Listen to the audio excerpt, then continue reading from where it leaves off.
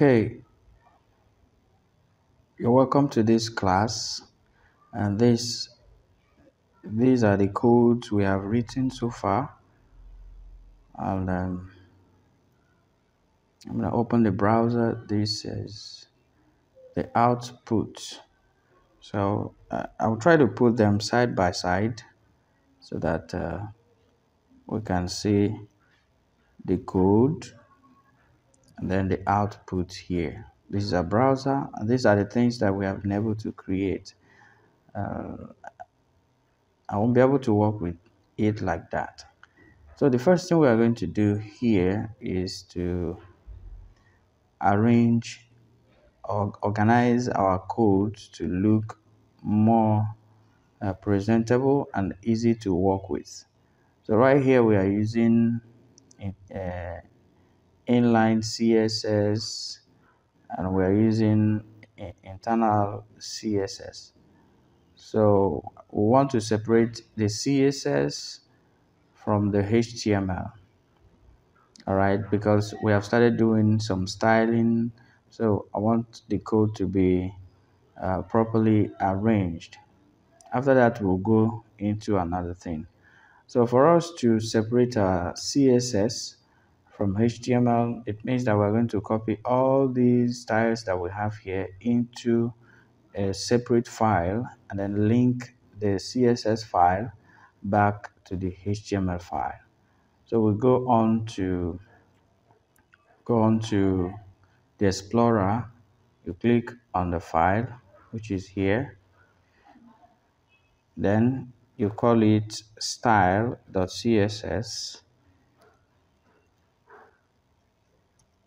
Okay, here we have style.css, and I'm coming over here to copy all these codes from this table heading. I will copy it down.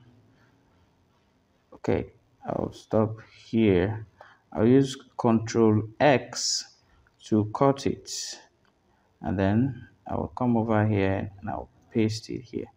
Okay, so I'm going to delete the style elements that we have here because we don't need it anymore. Okay, now I've deleted the style elements that we have, and okay, I'm going to leave some of this style in here, but okay, we're going to remove everything. Let's remove everything and leave only the class names and all those things there.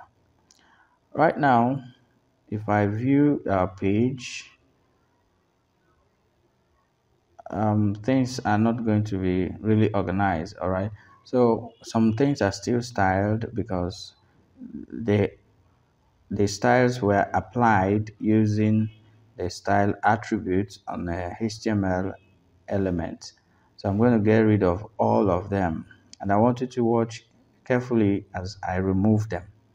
Okay, so I'm going to take away, starting from this, I'll take away this background color, and I'll cut, go to the CSS. So I'm going to arrange them in the order that we copy them. So this is the first. I'll put it here, and remember it doesn't have anything yet. So if we check the page, it doesn't have any selector yet. If we check the page, the background color is gone. So the selector that we need to use here to apply the background color is going to be the body element, because that is where we want to apply this background color. We want the background to carry this color, sky blue. Okay, background color. Why is showing the underline red underline is because there is error, so I'll have to take away this quotation. We do not need them. Okay, it's fine now. Then we have to, oh, it is still not working yet. Okay, I know why it is not working. And then we'll have to copy everything before we check whether it is working or not. So let's keep on going. So something we need to understand now is when we are using external CSS file, we do not need to put quotes around the CSS values or properties that we apply. So here we have quotation marks, but the other side we do not need it. So after that, I'm going to copy this one on the heading 2. Okay, I will cut it, and then we applied it on the heading 2. So I'm coming down to call heading 2 selector, and then call braces, and I paste it here. So when I paste it, I need to break them so that they would be properly arranged. So you break them down like this. Good. You see there is no quotation and there is no error sign. That's fine. And as you are removing them, don't forget to delete the style attributes here together with the quotes. Okay. And then this is a class. This is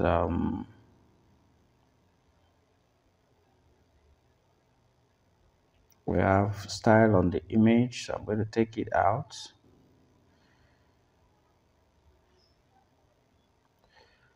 So as I'm taking this out, take note of the element where we're cutting it from. This is an image and it has a class shawarma image. So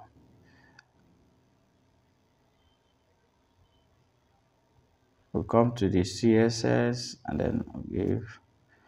So here I can decide to put the element dive dot, okay, no space, dive dot shawarma img for image, and then I put curly braces, then I paste. Okay, so we have border, then the border radius. That's fine. No error message. And then over here, we'll delete this style. Delete this style. Okay, that's fine. And the next one, let's go down. So let's separate all of them. The table width, okay, I'm going to leave this here. Later on I will explain why we need to leave it here. We can as well take it out, but I prefer this to be here. And then the caption, I want to take away the styles on the caption and the table caption. Oh, well, still, let me take everything out. Okay, I'm going to cut this, and here I'm going to give it a table. Sorry. Um,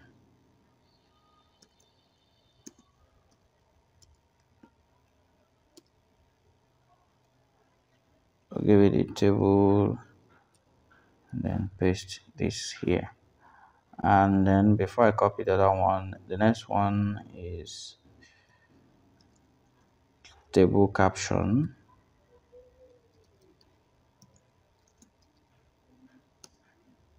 Okay, the table caption here we have from here to here, so I cut it off, then we paste it here. We have font,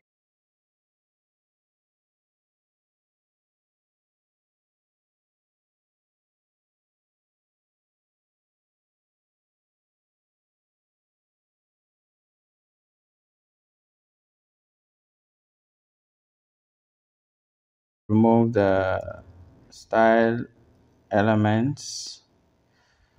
The visitor came and then dog is not happy. So I think we've removed all the CSS that we have, all the styles that we have in here. Okay, everything is set. But then if we visit our page, the page has returned to their default display. So all the settings has been taken away. Now the next thing we need to do is to link the CSS file back to HTML so that the styles would come back again. Then what we need to do here is we come under this in between the head elements, the head tag, all right, where I told us that all the information between the head tag are invisible to the web page and the web page except the title that is displayed on the title bar. So below this, we're going to put a link. So we type in link, then you hit enter if you're using VS Code.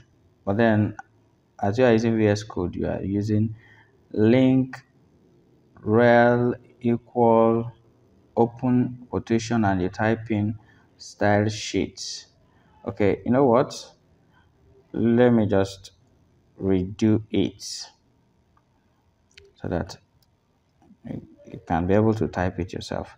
So open you put the open tag symbol, you type link space rel equal sign, then you open your quotation mark and then you type in style sheets, okay, which tells us okay what we want to connect here is a style sheet file. So you put href, that is to reference the style sheet you want to connect to HTML. You put equal sign and then open your quotation mark again, then you type the name of the style sheet. So here our own name is style.css.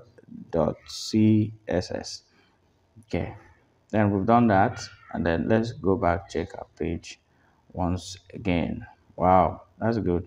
So all the styles are back, which means any time we want to add extra styling, we do that on our style file, on our CSS file separate from the HTML. So we can do that on this page and then it will show on our website.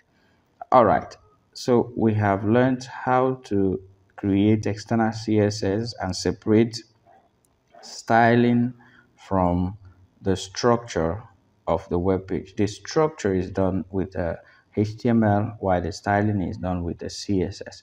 So we want these two files to be separate. Then in our next class, we'll continue where we stopped. Thank you, and then see you in the next class. Bye.